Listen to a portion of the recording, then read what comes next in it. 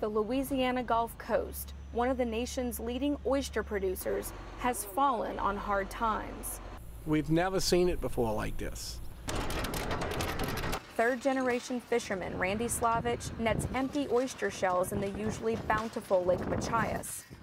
Most concerning is the lack of new oyster larvae. It's not coming back on the shells that are left down there on the ground. That's since the spill.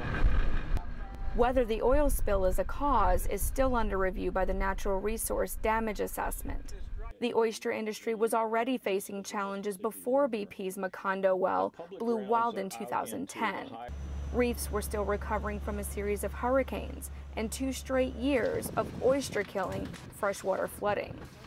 It's almost been a perfect storm of negative events that have led to this situation.